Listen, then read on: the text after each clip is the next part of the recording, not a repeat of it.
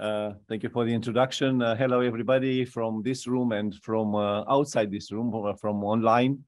We are very happy to have here today with us Professor Fergus McNeill, who will give the keynote speech for this edition of the International Training School on Core Correctional Skills. Fergus is known for many things, for a lot of his work. But lately he's very well known for two things, at least. For one, for the desistance paradigm, for the desistance model that he, together with some of his colleagues, created to complement the R&R, the mainstream, let's say, framework that we are all aware of. And of course, he is also known in the last few years for his guitar lessons and classes and creation involving people involved in justice in Scotland to create songs and broadcast them for others.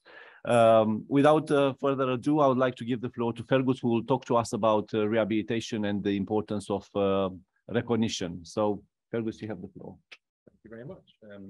I'm very grateful to you for inviting me. Can you hear me okay in the room? Is the microphone on?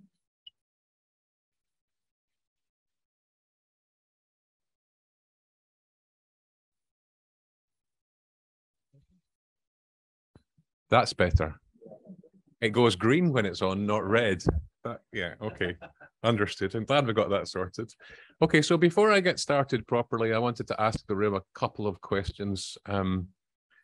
I titled the talk, Supporting Reintegration. Can you raise your hand if you think that supporting reintegration is one key purpose of your job? Supporting the reintegration of people who have offended. Can you raise your hand if you think it's the key function, the key task that you have?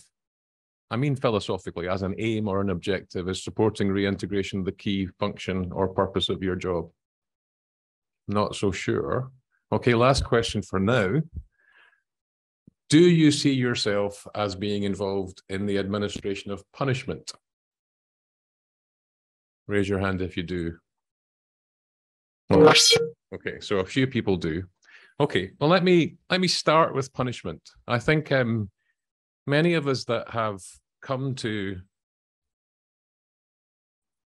Oh, I can't advance my slides at all. Hang on. Oh. It's one of these things where they might advance slowly and surprisingly, just to disrupt my flow. Many of us who come to the business of rehabilitation and reintegration, or of corrections, or of probation more generally, struggle with the concept of punishment and struggle with an acceptance of the fact that we work within a system which is a penal system. It's a system which is designed and intended in almost every, in fact, in every liberal democracy that I'm aware of, we're working in a system of punishment, even if the objectives that we pursue might be somewhat different. So let's start with a classic definition of what punishment means in the context of criminal justice. And this comes from a Cambridge-based philosopher, legal philosopher called Antje Dubois-Pédane. And she's drawing on a standard definition which has been used by legal scholars for decades, perhaps for half a century. In the standard definition, punishment means the intentional infliction of harm or hardship on a person. So that's condition one. It has to be hard. It entails harm.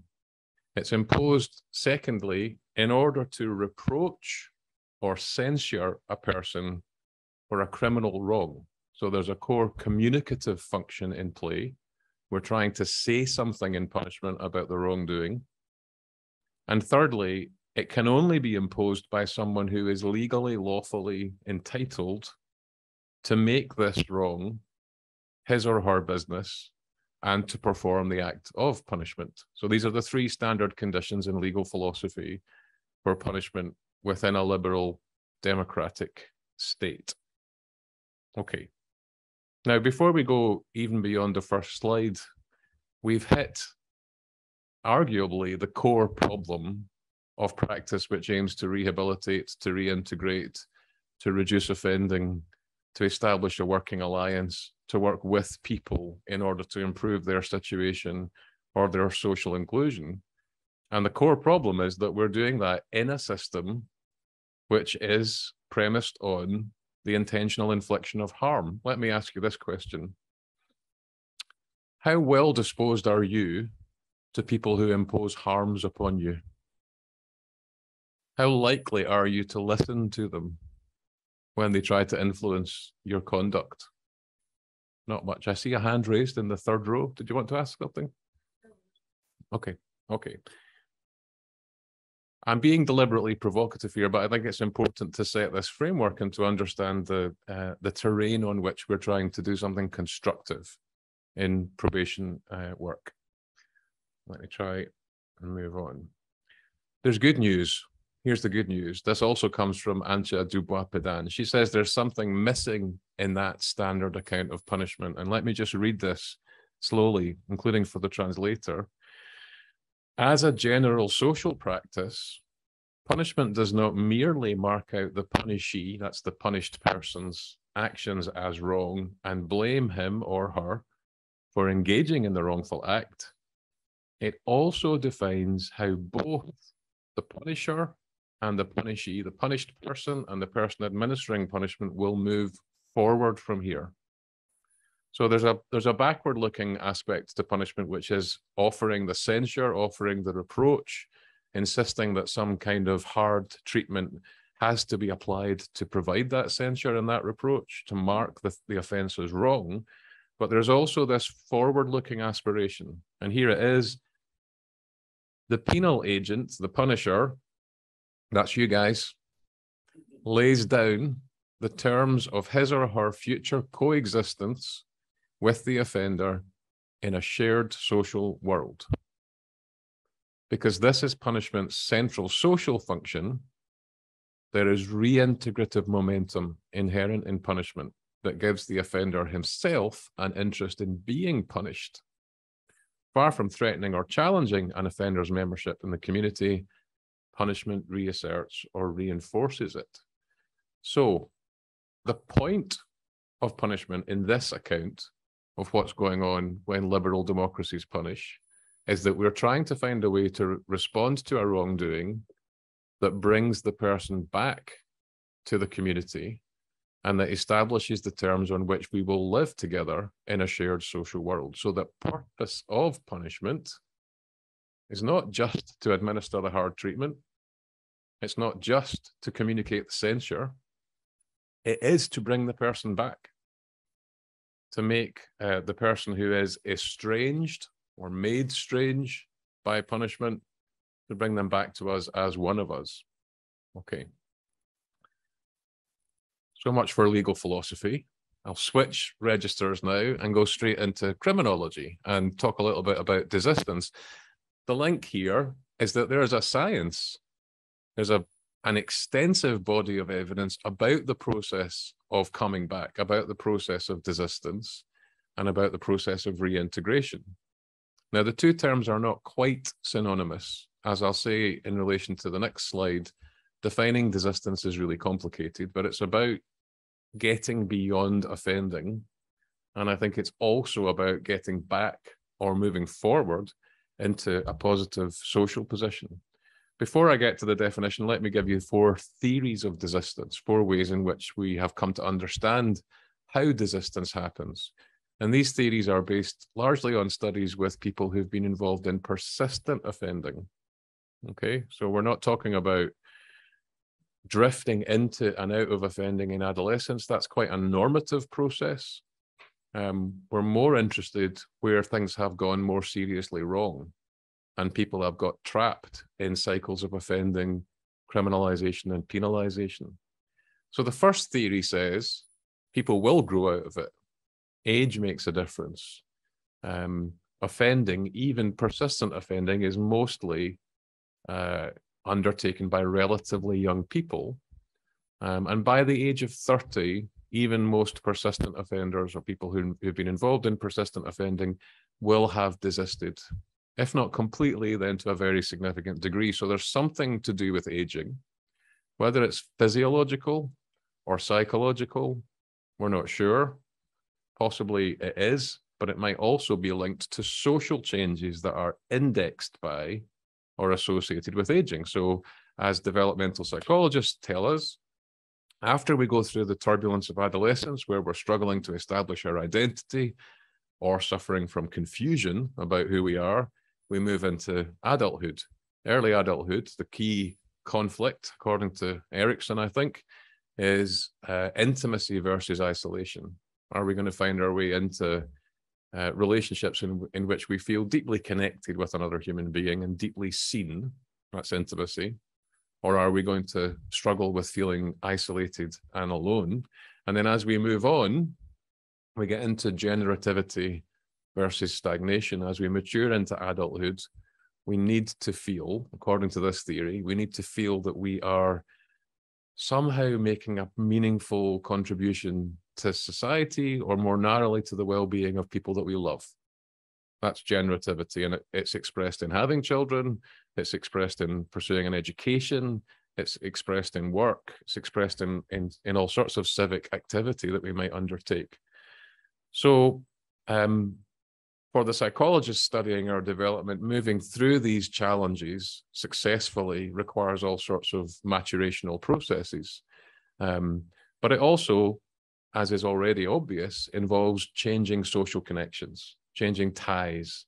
In English, we have the expression, the ties that bind, meaning the connections that bind us into relations with other people which are mutually supportive, but also mutually constraining. Because if I'm committed to my relationship or committed to the well-being of my children, that means that I have a stake, a stronger stake, a reason for avoiding trouble, particularly trouble with the legal system that might threaten my relationship with my partner or my relationship with my children. So social bonds connected to family, connected to work, again, connected to education perhaps, are linked to maturation. So the second set of theories are more focused on the social dynamics, and they're usually produced, it's no accident, by sociologically minded criminologists. So they stress the sociological, the psychologists tend to stress maturation.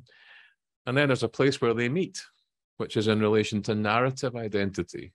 So this concerns how, as we age, we develop a new or a changing sense of who we are and our place in the world. And that isn't static for any of us, nor is it singular. We all have multiple identities, and they are in motion, not fixed. Some of them are relatively stable and enduring, and some of them are more vulnerable to change. So to give an example, when I was, well, let's not give my age away, 20 years ago, I had my wife had our first child, a daughter. She's obviously now 20. As soon as she was born, I became a father. It's a stable identity. Its meaning changes. Okay, so being a father of a newborn, to quote Shakespeare, mewling and puking, a baby in arms demanding attention, Anna, I can see you're relating to this, is different from being the father of a 20-year-old, a mature, lovely, intelligent, and independent person, soon to pass her driving test and therefore able to drive me home from the pub. So the dynamics of the identity of father are to a certain extent stable, but also continue to evolve. The same is true of long-term intimate relationships. The meaning of them changes. The way in which I see myself changes in that context. An offending identity, one which is established through processes of criminalization, is a particularly difficult identity to transcend or move beyond. And it's partly so difficult because the criminal justice system is so good at degrading people, applying labels to them and making the labels stick so that those labels are internalized. And as, was it Lemert, the classic deviancy amplification thesis? So I'm treated as a deviant and I begin to see myself as such, and we get a syndrome of a vicious cycle being created. So changing from the identity of offender to the identity of something beyond that is a difficult thing to do for people who have been heavily criminalized and penalized, but it happens, and it happens for people going through desistance. And lastly, and perhaps more prosaically, the places and the spaces that we inhabit in our daily lives and the routines of our daily lives have a profound effect on our behavior. Where we choose to spend our time, who we choose to spend our time with, what we choose to spend our time doing, at what times of the day or night, week or weekend, that makes a big difference to how we behave and to how we see ourselves. So if I spend all my time in the gym, hanging out with fit people, working out on my body, then I'll come to identify as a gym bunny, like as this is my son I'm speaking about now. He's 17 and built, as we say in Scotland. Anyway, so the places that we spend our time, the activities that we devote ourselves to also have impacts on our identity and on our behavior. And the good news is we don't have to choose between these theories. I think most desistance scholars nowadays tend to accept that all four bodies of work are relevant to explaining desistance. The thing is to explain the interactions between them. Now, if this sounds too abstract, immediately think about somebody that you're working with and ask yourself the question, how mature are they, and what has affected their process of psychological maturation? They've been to prison, for example, for a long time. What might that have done to their process of maturation? How might I understand that? How might I support their maturation and development psychologically? What are their social ties? To whom are they bound? And with what consequences? How do they see themselves? What is their narrative identity? Is it fixed? Is it changing? Is it contradictory? Do they have multiple identities in different contexts, in different social worlds that they inhabit? And where do they spend their time? With whom? Doing what? What's important to them? Who's important to them? So these are all very practical and highly relevant questions for practice, which I think should be an absolutely integral part of assessing someone at the beginning of a period of trying to support them, but also all the way through that period. Now, it's important to stress that evidence about desistance is not the same as evidence about what works. This is not a body of evidence which is concerned with interventions in the first instance. It's a body of evidence that tries to understand a process of change. So just as teachers need to understand child development and everything that influences it, so probation officers and people who work in corrections need to understand desistance. That does not mean that teachers shouldn't care about which pedagogical approaches are most effective. And it does not mean that people who work in correctional systems shouldn't care about evaluation evidence about interventions, whether that's RNR or other models of effective rehabilitation practice. It's not a question of choosing between them. It's a question of understanding both bodies of evidence and their interactions. So the question, what works in correctional practice, including the question of core correctional skills, is a really important question. But there's a question before it, logically, prior to it, which is, how and why do people change? Okay. And that's what this evidence is trying to address. And incidentally, it's what this talk is trying to do, both by giving you legal philosophy and by giving you criminological evidence. I'm trying to lay the foundations on which you build core correctional practices. Because the practices and the skills that matter depend on your understanding, firstly, of your objective.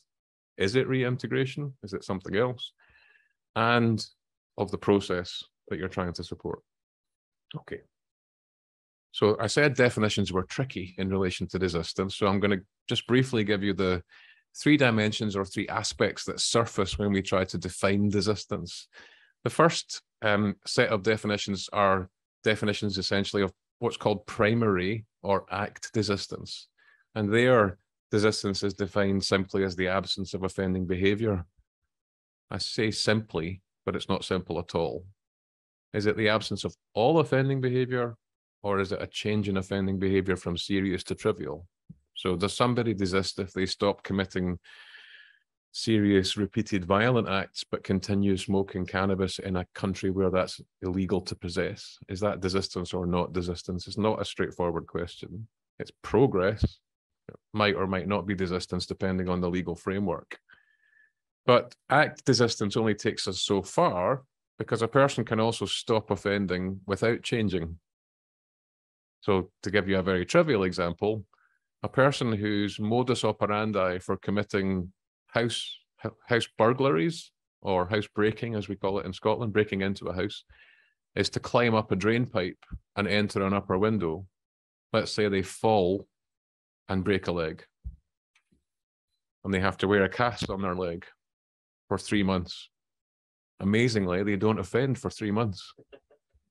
Well, it is desistance, sort of, but it's also meaningless because nothing's changing which will affect their behavior in the longer term. So identity desistance is different. Imagine that the burglar falls, breaks their leg, and experiences a kind of moment of reflection where they're lying in pain in the hospital bed thinking, is it really worth it anymore?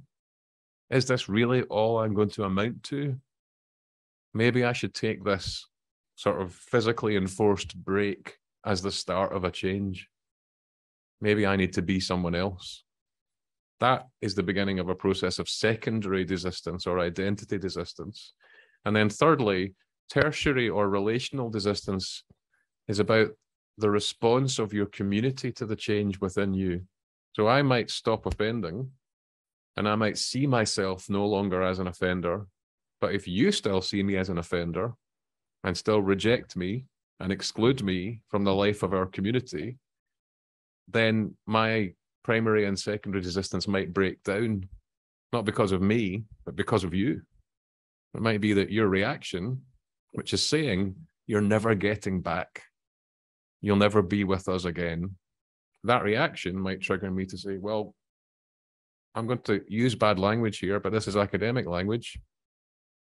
Fuck it, is what I might say. There's an article in the British Journal of Criminology, which is called Fuck It Moments. And it's about the moment when a person trying to change gives up because of adverse social reaction and adverse systemic criminal justice reaction to them. And it's a very powerful article by Mark Halsey and colleagues in the British Journal of Criminology. So clearly we have to not provoke that moment in the way that we respond to people. Okay, so there'll be a technical problem. Yeah.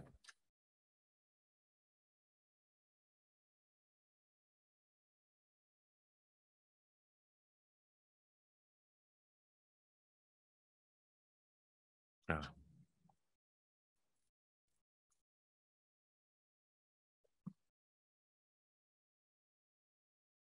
Oh, good. Okay, so the process of desistance has been articulated in more detail in a number of different studies. This is one which concerned young adults involved in very persistent offending in the city of Sheffield in England.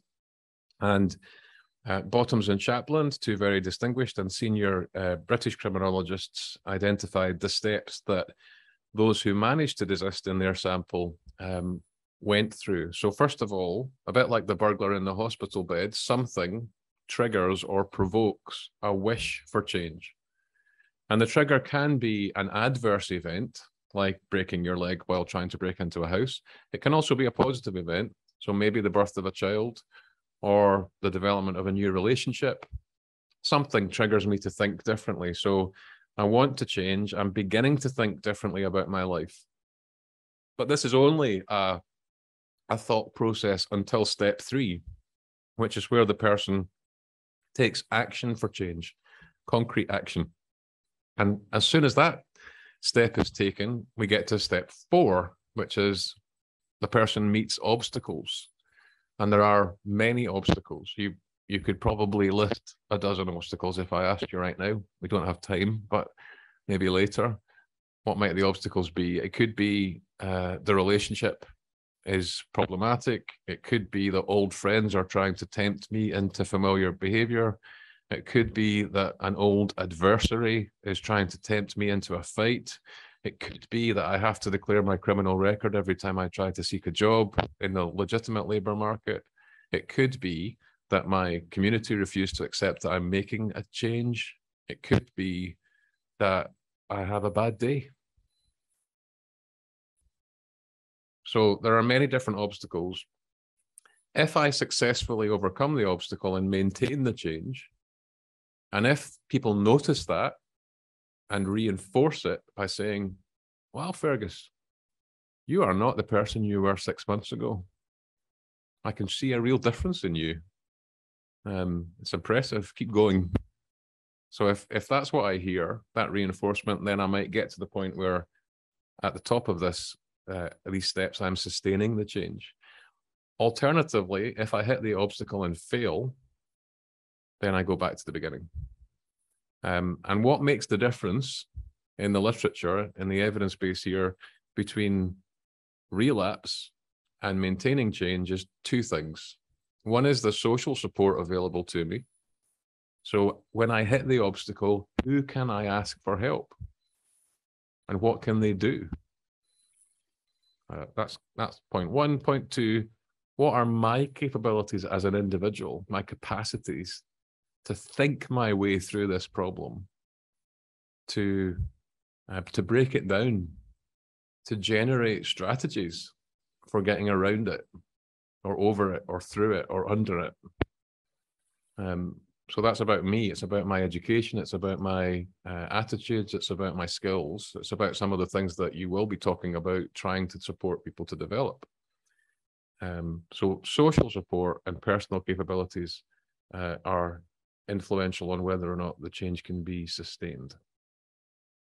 So then we go a little bit further in the desistance research and we identify a set of core principles to guide practice. And I'll just very quickly go through these for you. First of all, we've got to be realistic about the process. It's hard to change deeply entrenched patterns of behavior, especially when those behaviors and the way that the state has responded to them have made that label criminal stick so hard. So that diminishes my opportunities, it weakens my social support, and it probably damages my capacities individually as well. Punishment disables people from making good choices about their lives, particularly imprisonment. It can have an incapacitating effect, not in the way the system intends, which is to hold you and prevent you from offending. It can have a long-term incapacitating effect by stultifying or slowing your psychological development, your ability to acquire skills and gain an education. So for all those reasons, it's really difficult to make these changes, particularly in the social context that many desisters face. So we've got to manage that relapsing process sensitively and thoughtfully. And we've got to expect, frankly, that people are going to cycle through that process many times before they manage to overcome the obstacles and sustain the change. That's easy to say. It's also hard to manage in a correctional system which demands compliance from day one and maybe isn't so sensitive or thoughtful about the ways that it manages non-compliance. So secondly, we need to individualize support for change, recognizing that different people will experience change in different ways and certainly in different social contexts and cultural contexts with different resources at their disposal.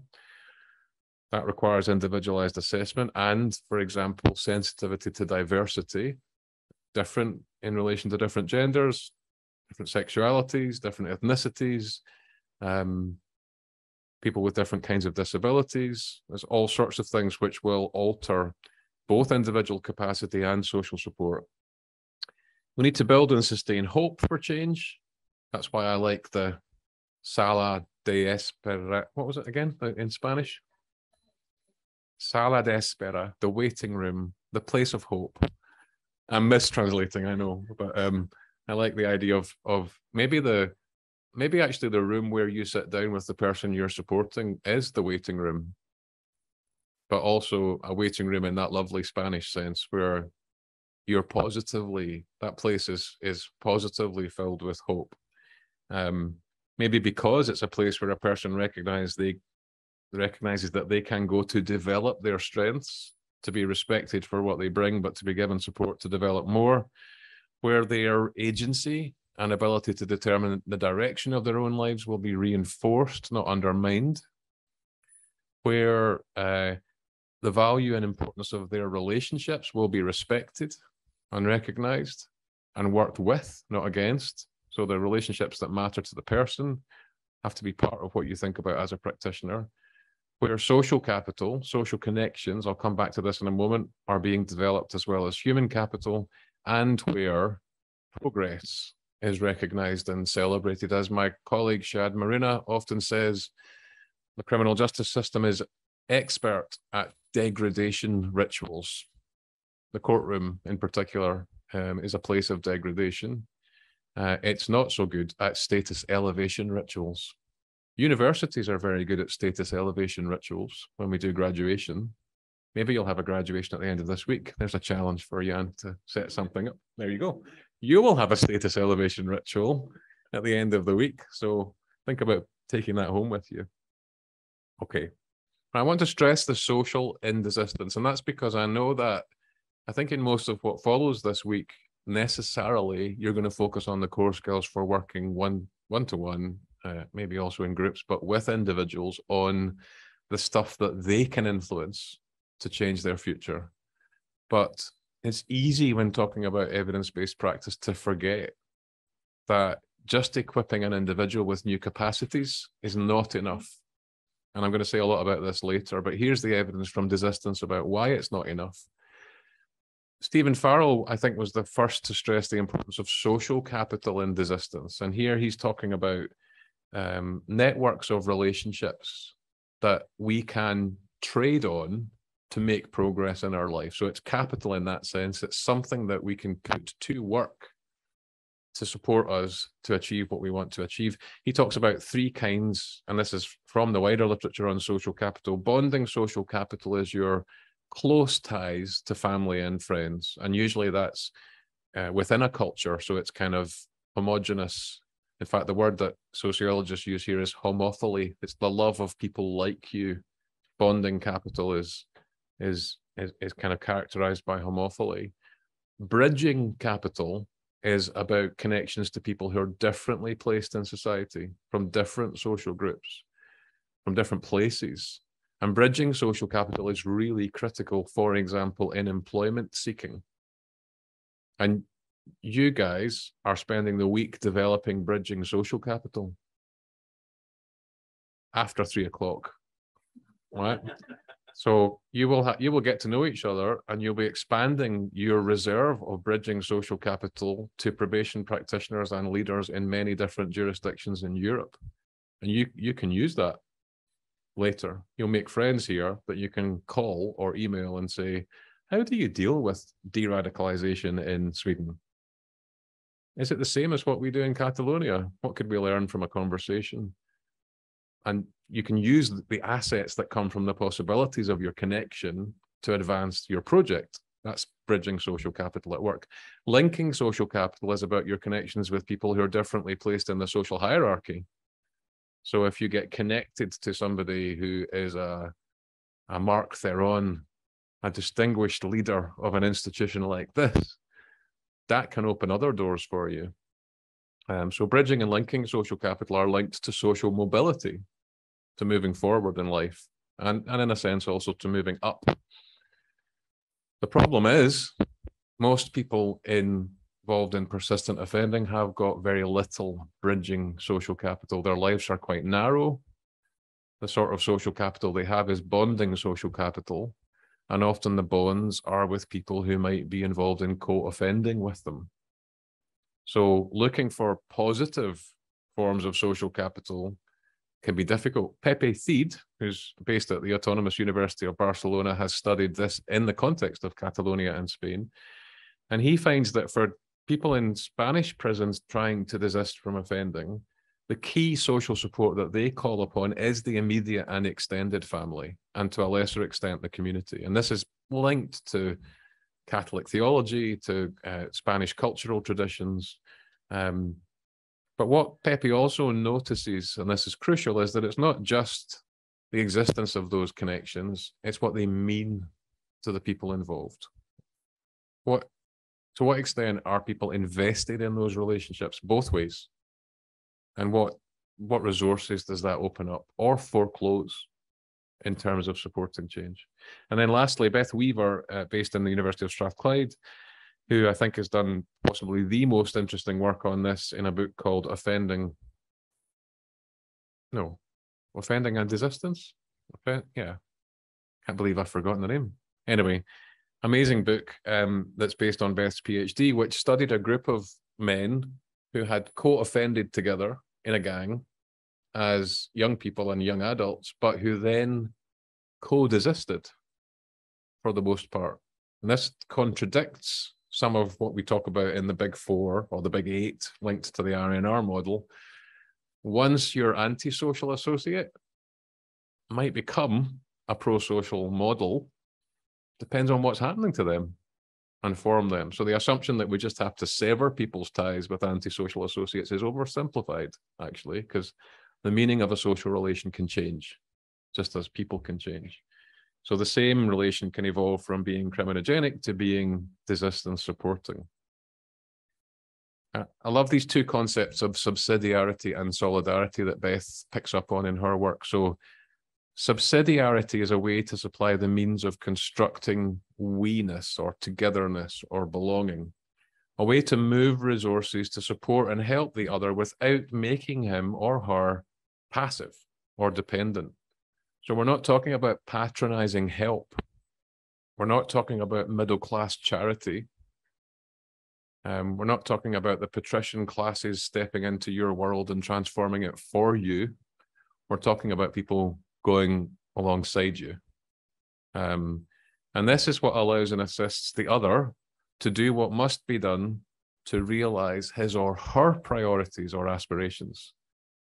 Okay, but subsidiarity, in fact, that fellow feeling, that working alongside, can't happen without solidarity. And solidarity is about shared responsibility through reciprocity. So this is interesting because it's a bit unlike the probation officer probationer relationship, which is not usually a reciprocal relation. You provide service. You also provide social control. You may provide punishment depending on the legal framework in which you operate. But it's certainly not a reciprocal relation. It's an uneven one, which makes this harder to generate this sense of subsidiarity and solidarity, but not impossible, I would argue. Okay, I'm going to give you the bad news for a few slides, and then I'm going to give you the good news. So prepare yourself for some depressing news from desistance research. First of all, it really hurts, and it often fails. Desistance I'm speaking about. So again, two colleagues in Scotland, although one is Dutch and one is Irish, Marguerite Schinkel and Briege Nugent, they did different studies with different populations at different ages, with different experiences of justice. But they found in their different research studies similar experiences. People were prepared to invest in transforming themselves, and they did. They tried to change their attitudes, their skills, but the same people were confronted by social isolation, particularly after prison or on leaving care for young people, care settings. And when they suffered isolation, they also suffered the failure to achieve goals that they'd set for themselves when they invested in their transformation. And the combination of social isolation and a failure to achieve your goals produces hopelessness. And hopelessness is dangerous. It's dangerous to the person themselves in terms of self-harm and suicide. And we have very high rates of suicide among populations subject to supervision, especially post-release. And dangerous to other people because hopelessness is also associated with reoffending.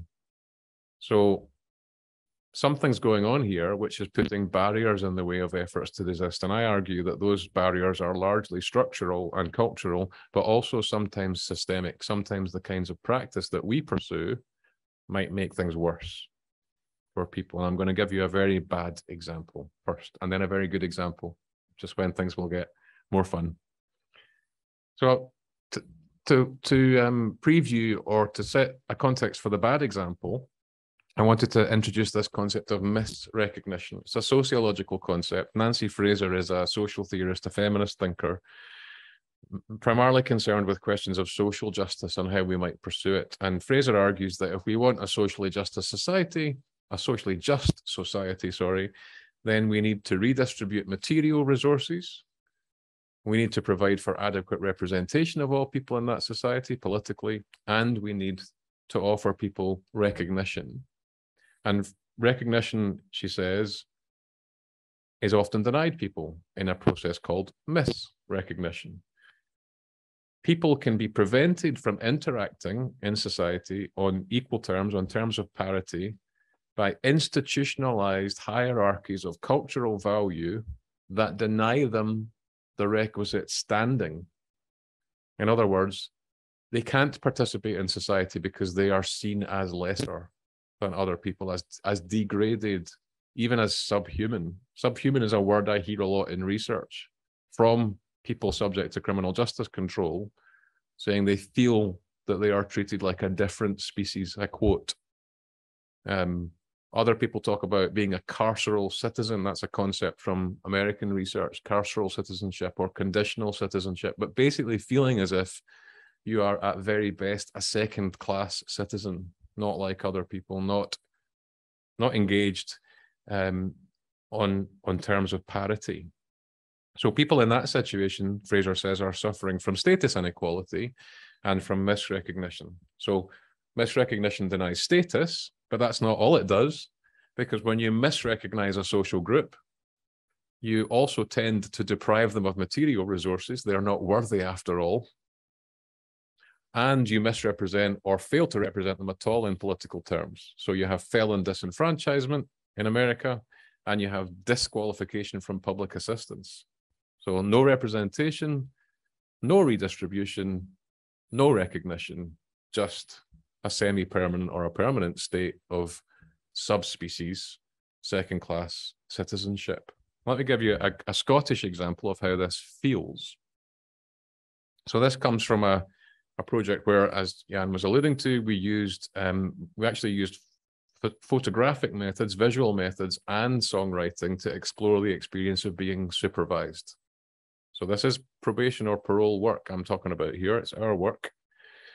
And in one of the songwriting workshops, we put up pictures that had been taken by people to represent the experience of being supervised. And I was involved in co-writing this song, Blank Face, with a Scottish man called TJ.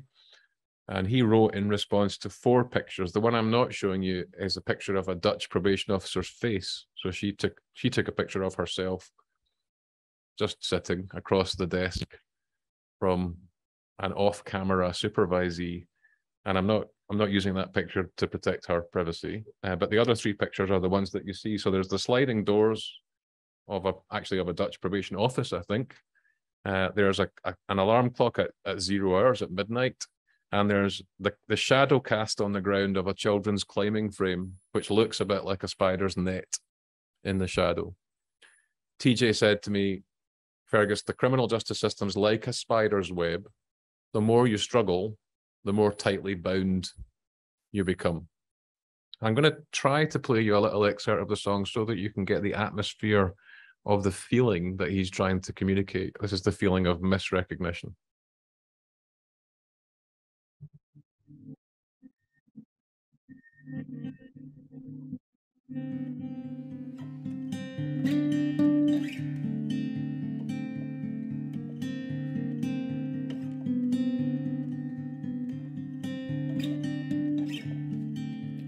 The clock spins, 0 hour begins.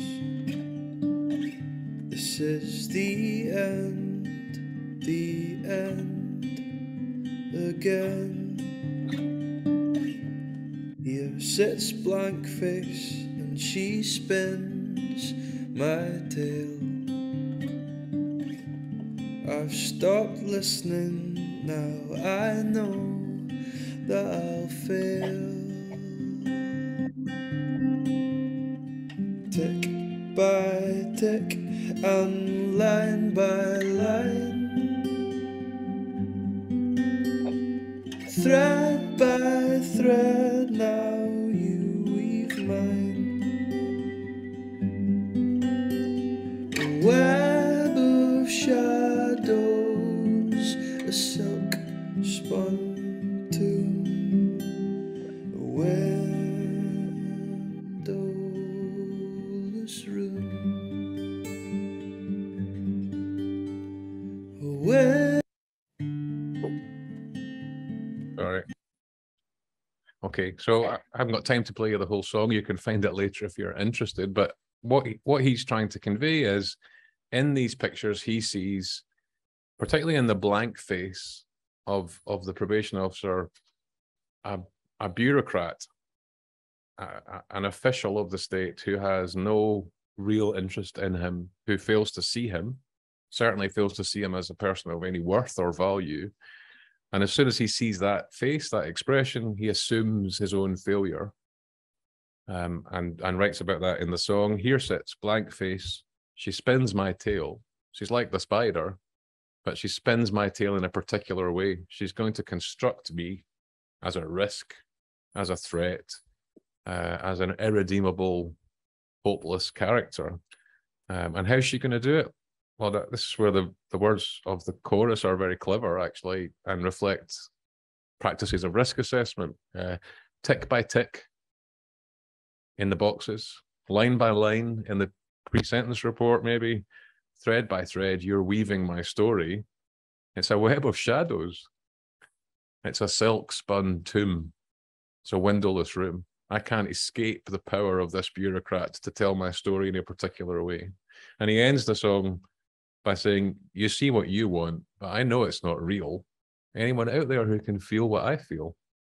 So he doesn't recognize the way that the system's characterizing him, and he feels trapped and lost and degraded and with nowhere to go in the context of that working or not working relationship. Now, before I advance that slide, I want to read you something which to me is the kind of polar opposite.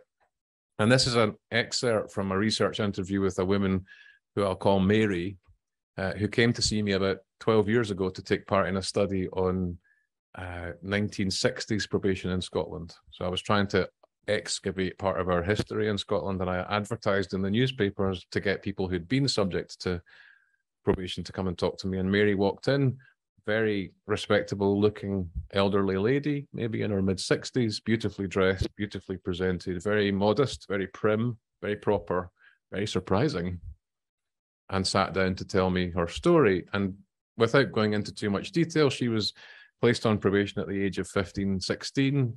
It was for her second offence. Her first offence was vandalism. Her second offence was theft from a shop, very small value items. She had a horrible experience of court. She had a horrible experience of her first probation officer, who was austere, severe, unrelatable to her. And then she had a new probation officer appointed, who she described as turning her life around completely. We're calling her Grace in the story. Before I read what Mary has to say about her first encounter with Grace, the other context is that Mary was from a very, her family had moved from a slum area of Glasgow to a new housing estate, one of the peripheral housing schemes of the 1950s. And she'd managed to get a place in the local grammar school, so she had the prospects of a good education, and she wanted to be a journalist and travel the world. But at the age of 15, her parents said, sorry, Mary, you're going to have to leave school and go to work in the factory because we need the money. And that's why she started offending. She was rebelling against class and gender-based constraints that were denying her any prospect of a future. She was stuck, a bit like TJ, but in a different context. So here's what she says about Grace. I had to go there, I can't remember, 2 or 3 weeks time later or something like that. She said a letter would be sent. So the letter came and I went to the office and I met Grace Carswell, and I can honestly say Grace Carswell turned my life around. Fergus. Okay. Mary. We hit it off straight away. You know, she was really, really fantastic. And instead of having to come into town to the probation office, I ended up going to see her in a school, in a primary school, which was just down the road. And she said I was to go once a week. She saw me once a week. And it was really good. You know, I was able to tell her about my home life, you know, how miserable I felt. And she asked me what I wanted to do with my life. And, you know, we just hit it off. We just hit it off. And on occasions, she'd occasionally say to come to the office in town, and I would go, and she would take me to tea in town. It was a place called Miss Cranston's Tea Room. It's a very ornate, beautiful tea room where in the 1960s, middle-class ladies would go for tea and scones and have a lovely time. Now, you must remember, I was a 17-year-old, terrible background. I'd never had any money. And she would take me into this beautiful tea room where all these well-dressed people were sitting, and with the cake stand and the waiter coming. And, you know, I'd be sitting absolutely overawed. And I thought, gosh, she's brought me here. And, you know, she brought me here. So then, and Fergus interjects, I always like this bit, like a bad interviewer, when she's in the middle of her flow, I interrupt. So just about, what did it convey to you that she'd brought you there? What did it mean to you? I think it said that she liked me. And, you know, she listened to what I was saying. And also sitting there and looking around as well, I thought, I could be here too. I could do this as well. You know, this is what I want to do. This is what I want to do. Okay. And then we started talking, and she asked me what I wanted to do. And I said to her, I'd always wanted to be a journalist, and I wanted to travel, and I never got the opportunity. She knew all that. And then we started talking about, I don't know, and the story goes on. So basically what happens is that they conspire to help Mary escape. They co-conspire to construct a future for Mary, which involves finding a way for her to gain employment that will allow her to travel. And Mary applies for nurse training and asks the question of Grace, what will I do if they ask about my criminal record? And Grace says, if they don't ask, don't tell. They don't ask. So Mary qualifies as a nurse. She gains a specialism. She travels the world. She works in India, in Australia, in Canada. She meets her husband overseas. They come back to Scotland. They raise 3 children. They live happily ever after. And Mary's coming into my office 50 years after the event to say, she changed my life. It's an amazing story. How's it so different from the TJ story? Well, some things that Grace does, and you won't find these in the effective practice manuals. You might in Jan's book, though, because it's a good book. But this is kind of, even before we get to the question of core skills, there's something very fundamental about what Grace does. Firstly, she moves towards Mary. And I mean that both literally and metaphorically. She moves towards her. She doesn't maintain hierarchy and distance. She isn't like the austere judge or the austere first probation officer. Instead, she moves towards her, tries to close the gap between them. She practices hospitality. And I didn't read that part, but that means, you know, welcoming her to the office, offering her a drink, just basic stuff, but important stuff. So she's not a hostile authority. She's welcoming. She listens really attentively to Mary's story and to what Mary wants. So she doesn't lecture. The judge lectured and the first probation officer lectured. You need to get into that factory, Mary, get your head down and go on with work and accept your station in life. That's what the first probation officer said, more or less. She hears and she validates Mary's story. She doesn't impose another story on her, like everyone else in her life. She shows Mary her potential. She takes her to the tea room. And that's the turning point in the story. That's the moment. So she doesn't fix Mary in her current social position. She opens up the possibility of her onward movement. And then she sets about co-authoring that future with Mary, including by licensing Mary to silence her discrediting past. Okay, So TJ's stuck because blank face isn't recognizing him. She's leaving him in an unequal, vulnerable, and degraded position from which there is no movement. Irrespective of his changed disposition, he can transform himself all he likes. He's going nowhere. Mary's recognition by Grace means that her movement, not just through the probation order, but in her wider life trajectory, is enabled. So to get back to reintegrative momentum, and I'm coming to the closing here, and I'm going to break this down into some different practice roles to think about so that you can kind of begin to connect this directly to what you're trying to do this week. I've used the distance literature to redefine rehabilitation and models of rehabilitation, and I'm not going to go into great detail about these today. There isn't time, but there are papers that I can direct you to if you're interested. So I've broken it into 4 forms of rehabilitation. Most of what you'll focus on this week, and most of what you'll find in the literature, and most of what we do actually in correctional practice is personal rehabilitation. It's trying to support the development of the individual to live and act differently. But it works on them or with them to try to transform something about them. Equally important, though, is judicial or legal rehabilitation, because as long as you've got the sticky big label stuck on you, then your transformation won't take you very far. So what are we doing about peeling off the sticky label, about dealing with the problem of criminal records? Catalonia is a very progressive jurisdiction in respect of the way that criminal records are managed in comparison with my country, or God forbid, North America, where you can Google someone's criminal records. So legal and judicial rehabilitation is really important to restore status, to formally address the inequality that punishment creates. Moral rehabilitation is about reconciliation between those that the offence has harmed and the offender, and we assume that state punishment deals with that. It rarely goes anywhere near it. And if there is no reconciliation, then there's a barrier in the community unless the person is moving away. So there may be a need for more reparative or restorative practices to address moral rehabilitation. Social rehabilitation is about acceptance. It's about belonging. It's about being socially included. And different forms of recognition relate to the different forms of rehabilitation. Recognition of personal potential is the kind of starting point of personal rehabilitation. People can change. Otherwise, why are you trying?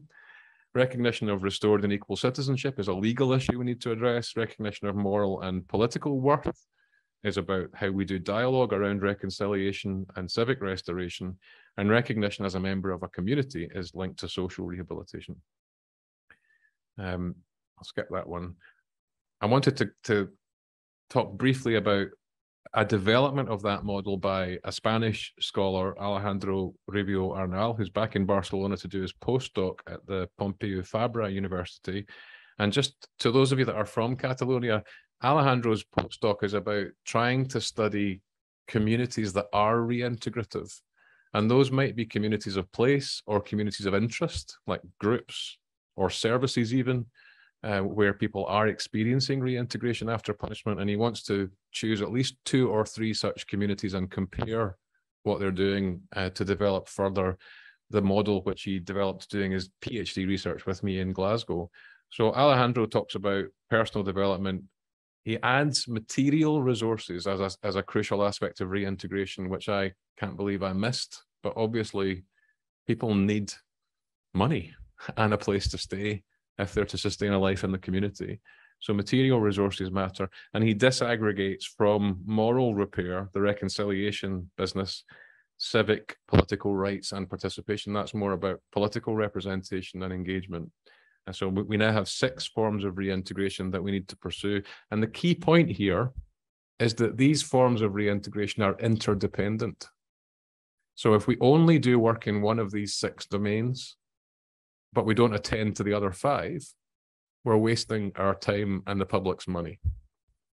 Now, that might not be an argument that you can have day to day in your office. It might be an argument for the Director of Probation to have with the Minister of Justice and the Prime Minister or the President, because I think most criminal justice systems I'm aware of are contradictory. They invest a certain amount of money in personal development of people in the correctional system while excluding them from the labour market through the way they handle criminal records. They promote the rejection of those people through the public political discourse of offenders, the dangerous people, the others, the people who are not like us, while at the same time saying they need to take up their place in society and pay their taxes like everybody else. So there's contradiction all over policy in this area. But let's think about this in relation to the roles that you might undertake as a probation officer. And if I list these 6 roles related to the 6 different forms, I wonder which you most closely relate to. In fact, let's just do a quick show of hands as we go through these. Do you think it's your job to coach people in their personal development? Raise your hand if you do. Okay. Do you think it's your job to help people access material resources that they need in order to survive in the community? Do you think it's your job to try to elevate the judicial or legal status of people that you're supervising? Not so sure. Maybe that's for judges. Maybe it's a kind of bit above our pay grade. But you could, I mean, you could argue that if you have a graduation ritual at the end of a probation order or a period of supervision, you're doing a kind of status elevation, maybe. Some people do that. Do you think it's part of your job to advocate for civic and political participation of people with convictions? Yeah, 1 or 2 hands. Do you think it's your job to mediate moral repair between victims and offenders and communities? Yeah. And do you think it's your job to broker the social inclusion of people who've been excluded by punishment? Yeah, mostly. So the strongest votes were for coaching and brokering, which doesn't surprise me because I think that's largely what we've been engaged in. But I think we need to think about all 6 of those. So I've run over time by a couple of minutes. So I'm just going to finish now by kind of drawing some threads together. So again, going back to the difference between TJ and Mary, and thinking about this as the foundation of doing good correctional work. Rehabilitation misrecognizes when it's a monologue. This is ironic to say this after speaking at you for an hour. But rehabilitation misrecognizes when it's a monologue and when the state or its agents impose narratives of people on people. So the problem there is that it creates a problem of legitimacy. If you're trying to influence people, the first thing you should do surely is listen to them. That's the way we all work in our everyday lives, in our friendship groups, in our families, you know, with our children, with our parents. When we're trying to support one another with problems, we listen first. So monologues about rehabilitation are deeply problematic on all sorts of levels. They're also counterproductive. People don't respond well to monologues. Rehabilitation recognizes, by contrast, and finds legitimacy when it's dialogical, as in the case of Grace. She listens and she hears before she begins to speak. And that's what begins to establish the possibility of forward movement, where we're respecting people both as they are and for what they can become. But crucially, we have to recognize that becoming is a social process, not a personal process. So in this sense, I would argue rehabilitation and reintegration are less about correcting individuals. I really don't like the word correctional at all, but I understand why we use it. It's not even about enabling their return to society. I sometimes talk as if it was about going back. That's the language of after all, re-inclusion, reinsertion, reintegration, rehabilitation. Actually, it might be more to do with forward movement. It might be about moving on. And mobility requires recognition and dialogue as the foundations. Then there's a lot of other building to do, but you've got a week to do it. So I hope I've laid some good foundations and that was useful. I know it's a very warm room, so I can see quite a lot of shiny people in the audience. So thank you for listening. Thank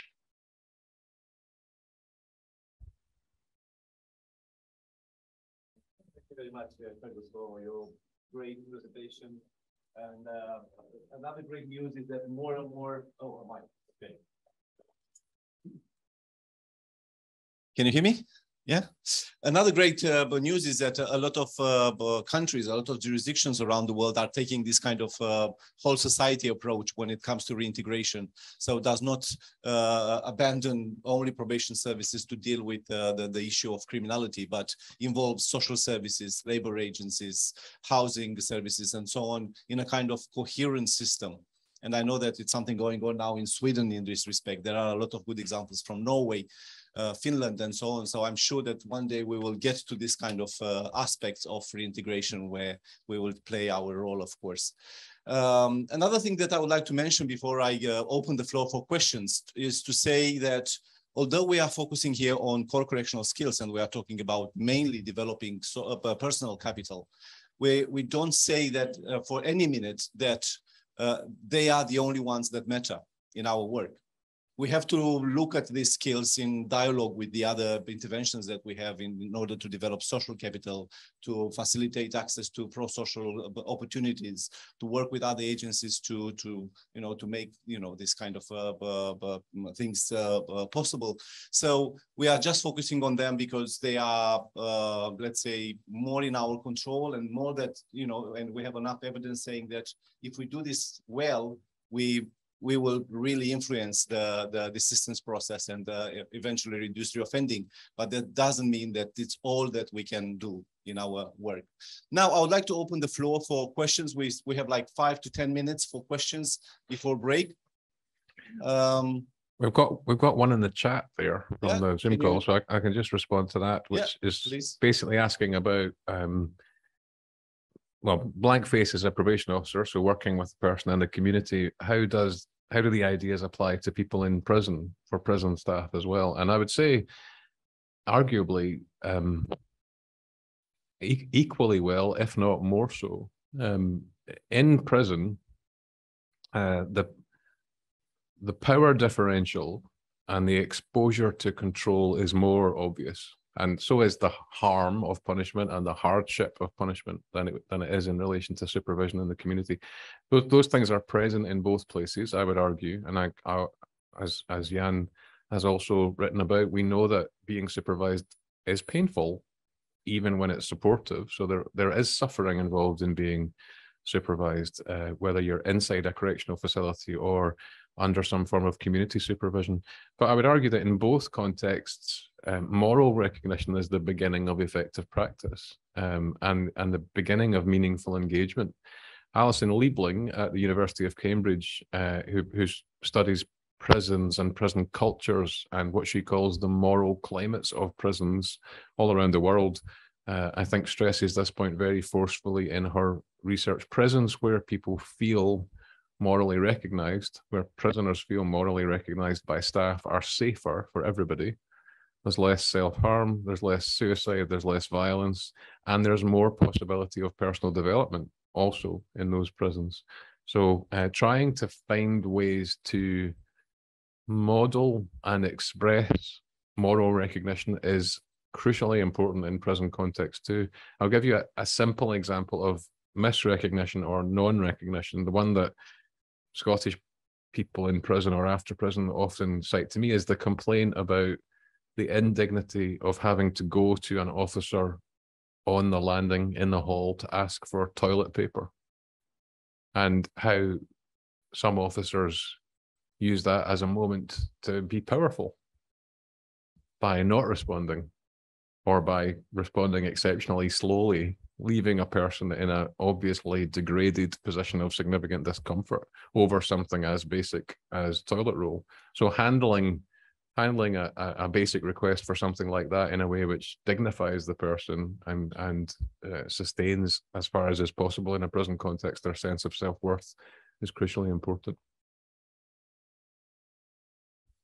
Excellent. Thank you, Fergus. Questions from the room? Or you are boiling already? You want to go out to have a fresh air?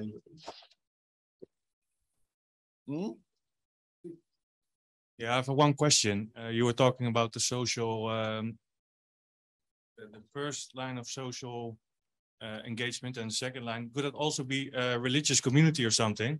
Yeah. Yeah, like religious communities or faith groups can and do often provide a context in which the possibility of being accepted and moving forward exists for obvious reasons. Like if you're talking about faith communities in which there is a theology of redemption and also a shared acceptance of, to use a Christian expression, sinfulness. Yeah. You know, if we all recognize that we fall short, then the kind of community that we construct, which is in the context of religious communities, rooted in understanding how we fall short and how we move forward together in spite of that, is potentially likely to be a place where reintegration is possible. However, it's also true that religious communities can be extremely condemnatory. So it depends on the characteristics and beliefs and values of the religious community. There's some really interesting research on desistance in different cultural contexts, which was undertaken in London by a researcher called Adam Calverley, where he compared the experiences of Bangladeshi Muslim men, Indian Sikh men, and Black and dual heritage men, all in the same London borough, but in different, living within different ethnic communities, which themselves are experiencing British society in different ways because of their different histories of migration. So without going into enormous detail, the Indian, Hindu, and Sikh people were better reintegrated into the labour market because there were a lot of small business people in their community. The Bangladeshi Muslim people were better reintegrated into their religious community because the mosque was a place where redemption was possible. And the Black and dual heritage offenders had the toughest time and were suffering the kind of isolation and hopelessness that I talked about in the presentation, because their community wasn't faring well in terms of either labour market participation or business development, and their kind of religiosity had waned to the point that faith communities weren't providing any kind of meaningful support to most of them. So their pattern of desistance, such as it was much more isolated. They only moved between the apartment they lived in and the gym. Yeah. Those were the only sites where they could avoid offending and construct some kind of life, but it was a pretty kind of basic and underdeveloped kind of social life, I guess you could argue. So the cultural context makes a massive difference, and faith communities will play differently for different people. That's a very good example of why the individualization of the assessment of the relevance of the social context is so important. Yeah. Thank you. One more question before break. Yes. I was wondering about the example with taking the client to the cafe and the meaning it's had. I've heard about things like this being done in probation work in the 80s, in the 90s. I feel that it has disappeared. We basically sit in the office, meet the clients there. Is it possible to get the same effect without taking the client outside anywhere, without having this casual context where we meet? If we only sit in the office, in the government building or a community building and meet and have the desk between us?